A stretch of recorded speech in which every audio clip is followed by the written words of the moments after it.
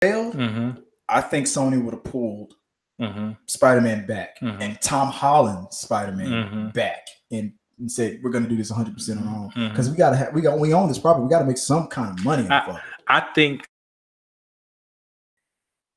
and I might be in the unpopular side for saying this, but I think they got us this first time with people being curious on the Venom movie. The second time, I don't think. Oh, I disagree. You disagree? I think they got us the first time. And maybe it was a fluke, whatever, or maybe they did a good job.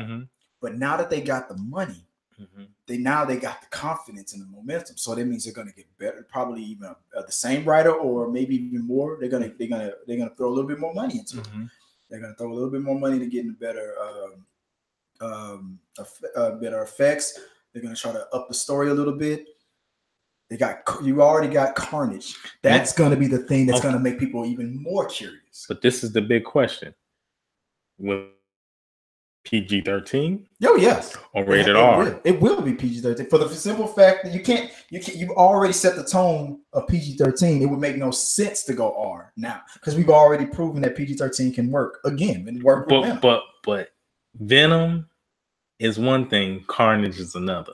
But look at the main villain on Venom and how he sliced through a whole room. You can still do the same stuff, just no blood. Yeah. I mean, he sliced 30 people in half. We just didn't see a drop of blood. We knew what he did. Yeah. It was still freaking crazy. Yeah.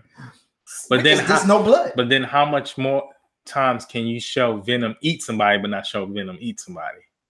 Show he ate him, but he did it off camera. I think they got lucky, like you said. They got lucky that it was a hit. It's the first time. Hey, first time we could do these things. Second time, I'm like, you got to up the ante. But I think the fact that this is the first time we're ever going to see Carnage. Something that. Remember when Spider-Man first was being made, everybody was like, I want Venom. Even Sam Raimi was like, I don't like the Venom character. I don't want to do Venom. And then they forced his hand. All right, we'll bring you Venom because everybody wants it. Now they got the Venom that they envisioned. That now you got a Venom that Sam Raimi didn't even want to do, and that's why it sucks so bad because he didn't even want to do it in the first place. Heart wasn't in it. Now you got the Venom that everybody was asking Sam Raimi to do. You got that Venom, the big nasty Venom. Now it's like, okay, we seen it, we saw it, we loved it, we got it. When you see it, what was your feelings about that movie? I was shocked that I went in there with my expectation because everybody was saying that this is going to be a bad movie. The first couple of critics were like, it felt like a movie that was made in the early 2000s or late 80s. That it doesn't fit in any kind of style or format of comic book movie that we're doing right now. And I was expecting that, but when I watched it. Sean was with me. We did a review on it, and he was shocked at my response to it because he was like, "I like the movie. What'd you think?" And I was like, "I'll talk about it in the car." I wasn't going to say nothing. So I let Sean get it out. He's like, "I loved it. I liked it." And I looked at him and go, "I liked it." And he was like, I shocked him because I said, "I don't know what the hell those critics was talking about, but I had fun with it." My favorite part of the movie was nothing that Venom even did. It was. What's the girl from Dawson's Creek that was married to Heath Ledger, the love interest? What's her name? When she first saw Eddie Brock do the Venom thing for the first time and saw him kill all those cops, and then he went to go talk to her, and she was like running, what the hell? Like that was my favorite part of the movie because that was a real reaction. Like you ain't gonna probably outrun this thing, but you don't want to stay. Like the way just a little subtle thing like that. That was my favorite part of the movie, but I was surprised how much I liked it because my expectations were lowered. And I think a lot of people's expectations were lowered. And it turned out to be a good movie. I enjoyed it. But as far as was it Venom? It wasn't Venom. He didn't because he was watered down? No, not even that. Because like you said, they did some things to kind of show you that, okay, yes, he's murderous and they didn't go all the way fully showing blood and all that. Yes.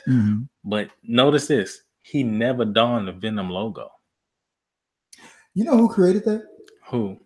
I think I have him up here somewhere. Do I have it? Yeah, here you go. McFarlane? Yeah, McFarlane designed Venom. That logo if you look at Spawn's M on his chest, that white line, that M is always on his chest because it stands for McFarlane. He put his brand on it. He designed Venom. So it was a Spider-Man logo, but he did it in a way to make it look more like an M. To tell you that this is McFarlane. That is the thing what we talked about earlier. The fact that they're keeping it separated. If they ever decide, let's introduce this character into the MCU or vice versa, which they can if they want to. If they ever want to, they decide that because both actors, Tom Holland and who's playing Venom? Oh my God. Why am I forgetting his name? His name is Tom Holland. No, Tom Hardy. They both said they want to meet. So it's gonna. I feel like it's gonna happen. I feel like it's gonna happen. And I think when Venom finally starts becoming, I feel like we're gonna get Carnage, and then maybe he'll see Spider-Man in the magazine or something like that. And I think either Eddie Brock or Venom or both will start becoming obsessed with Spider-Man. And I think it's gonna like a couple of movies down the line when they finally decide to cross over. I think it's gonna be a stalking kind of a obsession thing. We hate you we don't know why, but we hate you until it becomes we're gonna work together. Now you're talking my language. I think that's when he's gonna don the Spider-Man, and it's gonna be the exact same M type of spider. I think that's when he's like we're friends now, and then maybe he'll pull the spider out. I can see Tom Holland being like, I don't know how I feel about that, but okay, cool. But like I can already see it played out in my head. Like I see Eddie Brock being obsessed with him for whatever reason. Like he wants to figure because like it doesn't even have to be Eddie Brock. It could be just the Venom symbiote. For some reason, being obsessed with him, maybe Venom, maybe they rub skin or touch for a brief second, and then Venom realizes that as compatible as he is with Eddie Brock, maybe he realizes he's just as compatible with Peter Parker. And he's trying to decide, does he want to leave Eddie for Peter and fight? And then Eddie's trying to fight to keep him. That's why he's gonna hate Peter Parker because you stole my suit and I want it back. You see, we wrote the story. We already wrote the story.